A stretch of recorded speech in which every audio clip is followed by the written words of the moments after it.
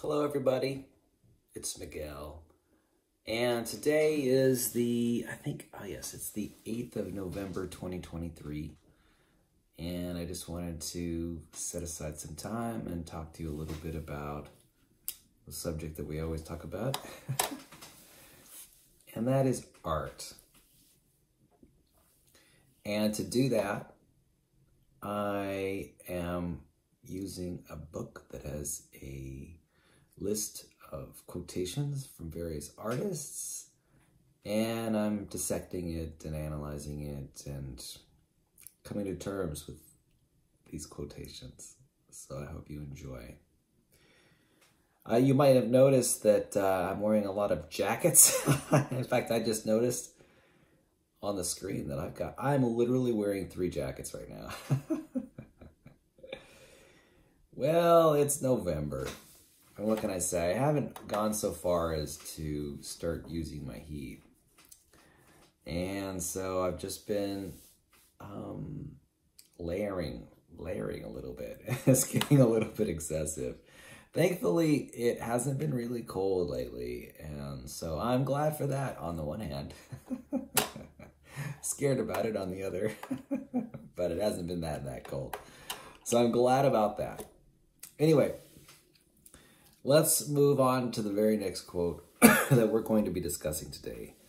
And the quote comes from Mr. George Sand, S-A-N-D. Now, I haven't heard of this artist or this commentator, but he has a very interesting last name, Mr. George Sand. And he was born in 1804 and looks like he died in 1876. So I guess he was 72 years old. That's a pretty healthy time to stay alive, 72. That's pretty good. Fingers crossed I could do the same. I'm hopeful. I think I can make it that far.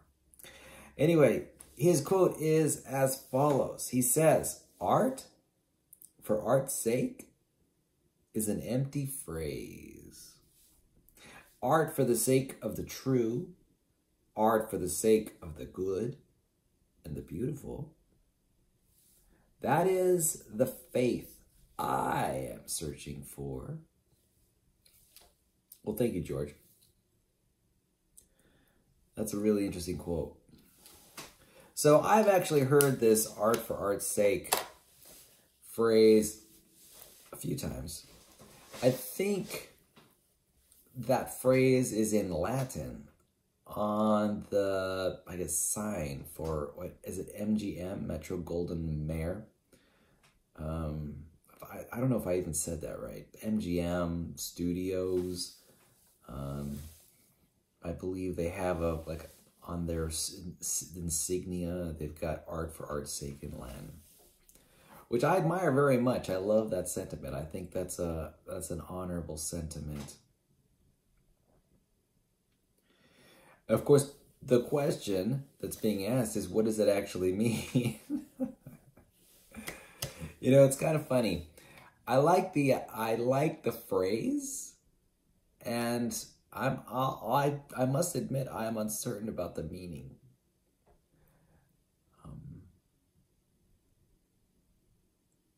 You know, I'm sure there are a lot of reasons to pursue art, and pursuing art just to pursue art sounds like a pretty reasonable. It's like, why does a mountaineer climb mountains? Because it's there.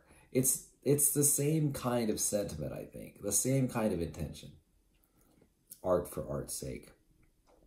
And I'm not sure it even needs to have cognitive content. I think the implication is even if it may not logically have cognitive content, it does have an implication, and that is that there's no reason. Art for blank is basically what it's saying. Art for blank. And art for art. You know, if you say art for art, that's basically a tautology, right? What does it even mean? Art, you know, you're basically saying the word twice. I mean, when you say it for art's sake, you know, I'm not sure what that even means. You know, it means to sort of propel forward the causes of art in the world, simply to propel it forward.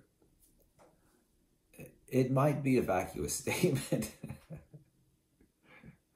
But why do you climb a mountain? For the mountain's sake. Well, wait a second. That is not entirely clear or valid. But you can say, why do you climb a mountain? Because it's there. I mean, what does that actually mean? You climb a mountain because you want to climb a mountain. That's about as clear as it can get. And that I think is a very reasonable analogy to the art for art's sake idea. I think if a person wants to produce art, that's the reason they produce it, and that's an entirely valid reason. You know, now why would anyone want to produce art? So there are an infinite number of reasons, I'm sure. There are good reasons, bad reasons. I don't know. That's actually too simple of a dichotomy, I think. They're just reasons, an infinite number of reasons. And they have various strengths. You know, different people have different reasons. Who knows half the time? You know, I imagine there are people who want to do art all the time, and have done art. And maybe they're not clear about it themselves about why they're doing it. I know part of it is just the value of things of beauty. But not all art is super focused on beauty. Not all art is super focused on design, or certainly not efficient design or useful design. It may not even be a useful design. And that's okay. So what does art for art's sake really mean? I'm not sure. Though the idea of producing art because you want to produce art, that makes a lot of sense. Maybe you like art. Maybe you have a preference towards art. And you know what? That's totally okay.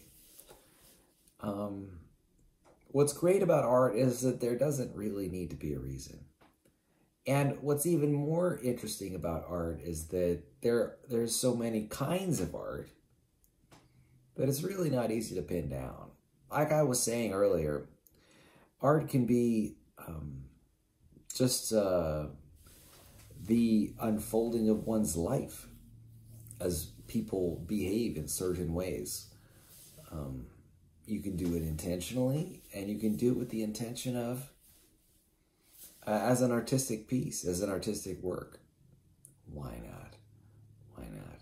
What I like about art is that it's such a flexible concept, and art can be whatever you want it to be, and that's part of what makes it so fun, so much of an adventure, because we have to define it as we go, or of course we can decide not to define it, which is a perfectly fine option. And I don't necessarily feel compelled to fully define for all time what the phrase art for art's sake actually means. It's not that important to me. In a way, it's kind of like a mystery, and I'm okay with having the mystery available. It's available for everyone to puzzle over, artists and non-artists alike. You know, what does art for art's sake actually mean? Now, there probably is a meaning. I mean, just because I can't ascertain the meaning just from the logic of the statement doesn't mean that there isn't a meaning. There may very well be a meaning. Certainly there is a historical meaning. There's a meaning that exists in people's minds. Okay, it doesn't exist in mine. That's okay. I don't expect or intend to be the final word on what the phrase art for art's sake is. And so it's certainly no skin off my knee. And I'm perfectly okay having it be a mystery. Absolutely okay. It can be vacuous of meaning, which I assume George Sand believes it is. And you know what? From his perspective, it may not carry any meaning. And you know what? That's totally okay. That's totally okay. Now, George does try to inject some meaning into the phrase, or at least come up with alternatives. He says, art for art's sake is an empty phrase. I can accept that. And he goes on to say, art for the sake of the true. Art for the sake of the good and the beautiful. That is the faith I am searching for. Wow, what an interesting last phrase that is. He says, that is the faith I am searching for. I really like that expression. That is the faith he was searching for. Now, when I think of George talking about faith in this context, you know, he is hoping for something, expecting something. He's building something with a solid intention. He's looking for meaning in art. It's the meaning he is searching for, right? That's the faith he is searching for. He's looking, and and maybe he's found it. Maybe he's found it in art, and he's figuring out just how to express it. And maybe he had a few ideas about what art for art's sake was, at least for a moment. And then, after some thoughtfulness, decided, well, that phrase has no meaning. Maybe for him, or maybe he believes for the world, but he is definitely seeking some kind of meaning in art, or just meaning at all. And he was looking at art as an option. So he's definitely searching for something. Now, what were some possibilities that he thought were notable or useful to him? He said, art for the sake of the true.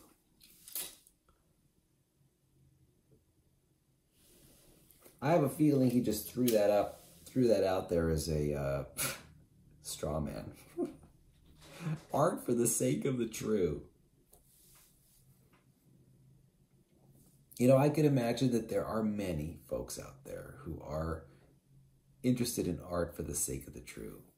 I mean, to some extent, you could think of creation, the creation of art, as an authentic expression of people's ideas about the world and their place in it. And yeah, I think that authenticity rings true. In fact, when I look at a piece of art and I begin to think about the artist that created it, it gives me some insight into that artist. You know, in fact, if you want me to tell you about someone, you know, to sort of get a sense of who they are, get a sense of what kind of person they are, you know, show me their art that they produce, and I can tell you a lot about that person. You know, the expression of art is kind of an authentic expression. It doesn't have to be, certainly. There are artists, like musicians, say, that try to cater to a certain genre. And they're not necessarily playing to their own interests, but I think in some respect, everyone kind of does play to their own interest in part, right? Some portion of yourself has got to be expressed, even if you're sort of locked into a genre or locked into some kind of style relating to art and its expression. And you know, that imprint, that fingerprint that you place on the art that you produce is to some extent an authentic expression of who you are. I mean, because you're making artistic choices about color and about shade, about perspective, setting. There are a lot of choices you're making. I mean, what subject it is, the media that you're working, what audience you're seeking to inform with your art, you know, and even the ideas that inspire the art, you know, you've made choices as an artist. Artists make choices all the time. Many choices as they come up with their own art, and quite often, to some extent, you know, those are authentic expressions. And one very good reason to produce art is to learn about yourself and who you are. And in fact, that's probably one of the most rewarding aspects of art. It's sort of like, you know, expressing yourself authentically and truly through music, through painting, poetry, literature, you know, whatever it is you write. And yeah, it's great to identify a little bit, a few themes, a few patterns in your art that tells you a lot about what you find important, what you find valuable. It's a really great way of doing that. So I must agree that art for the sake of the true is a notion, I think, that can get a lot of traction for a lot of people. And that just seems like a reasonable understanding, art for the sake of the true. And, you know, there could be various synonyms to that, I suppose. Art for the sake of authenticity, art for the sake of defining identity. I mean, there are various variations that one can use to express that same idea about truth. So anyway, that's a possibility. George also talks about another possibility, art for the sake of the good. You know, all of us have a certain aesthetic sense. And sometimes that aesthetic sense is, say, a moral sense. And I'm sure there are a lot of people who have particular beliefs about what is morally upright or correct or appropriate as it relates to art. And sure, I can. And in fact, I've gone through a few quotes here, and there's definitely a theme in a lot of people's quotes having to do with sort of a prescriptive notions about the way art should be. You know, they talk about high art. You know, what kind of art to produce, whether it sort of is art that expresses the ideals in the subject that you're representing with your art, or the actuals. You know, is it if you're doing a portrait as an artist, you need to make a choice. Are you drawing an ideal face with ideal forms, or are you drawing a more accurate picture of the person's face that you're making the portrait of? And, you know, these are interesting choices. And, you know, some of those choices can be thought of for some as being morally good or bad. I mean, why not? We sort of turn, as human beings, certainly in our culture in the United States, we sort of turn everything into a good or bad fight, you know, the fight against good and evil. And, you know, that old story gets used again and again. We're always talking good and bad. You know, it's kind of, you know, I kind of wish that we would sort of leave that to the philosophers sometimes, because it's not always clear. Certainly what good, and no one I think has ever really defined good art and bad art, unless they're sort of describing their own preferences, which are perfectly fine. And so, in fact, I think to some extent, most critics who are looking at art are sort of trying to identify, well, is this good art? Is this art that I appreciate? Is this art that resonates with me and my outlook, my perspective? Not all art resonates with all people. And so, You know, you're going to have people have with different ideas about whether whether a piece of art is good or not. And a lot of that comes down to the art or beauty is in the eye of the beholder. You know, it's a lot of it is a subjective judgment, and it might even change as one person grows up and becomes influenced by one or another ideas. You know, one's concept of good art might change, and that would be true of not just individuals, but of entire cultures, groups, smaller groups, larger groups, even future audiences. I'm sure their idea of what good art is changes over time, and you know, it's always you know, in the conversation. There's always like a conversation, and that's perfectly fine. So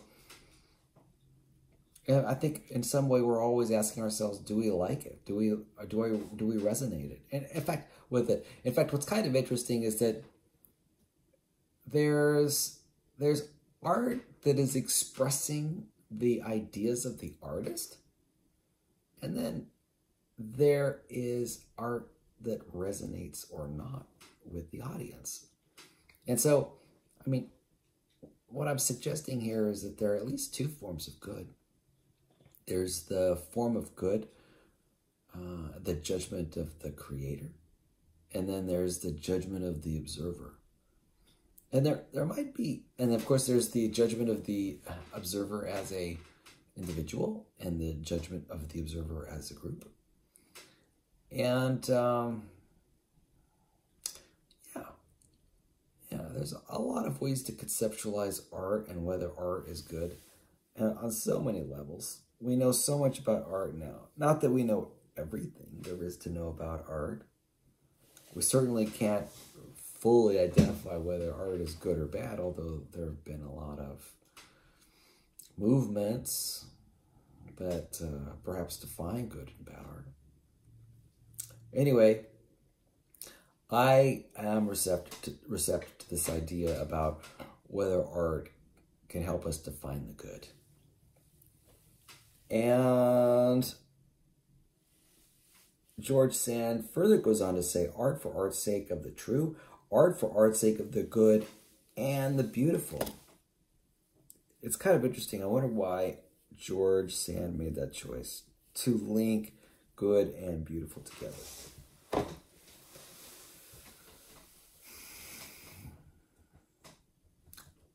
You know, is the best art beautiful? That's a really good question. Honestly, I don't think it is necessarily. I mean, it's kind of interesting because it sort of plays that the question turns on what is your conception of beauty? You know, not everyone's conception of beauty is the same. For some, beauty is technical accuracy. For others, beauty is a focus on ideals. You know, and people have different opinions about what is beautiful, what music is beautiful for certain. I was just listening to some music on Spotify. There's so much music on Spotify. And I was trying to find music that I could relate to and groove with. It's what's kind of funny is that search could go on forever. I mean, because here's the thing. There's music that's good in certain ways. At least for me. Like, I'm really an eclectic learner or eclectic listener to music. Music, I like all kinds of music. Really the whole spectrum. I could find reasons to enjoy them. I mean, I really appreciate when I was younger, like when I was a high schooler, that, you know, I was able to appreciate some of the harder rock that existed at the time and learn to enjoy it. And, you know, it was just,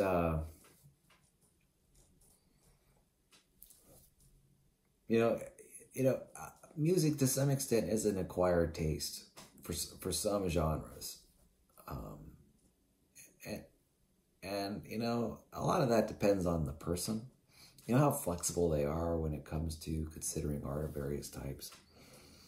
And you know, I think I'm going to take a break.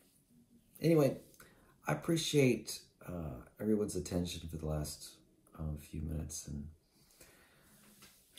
I certainly appreciate George Sand and what he has to say and what he's searching for. But thank you, George, for your insight as it relates to this question of art. I'll talk to everybody later. Bye-bye.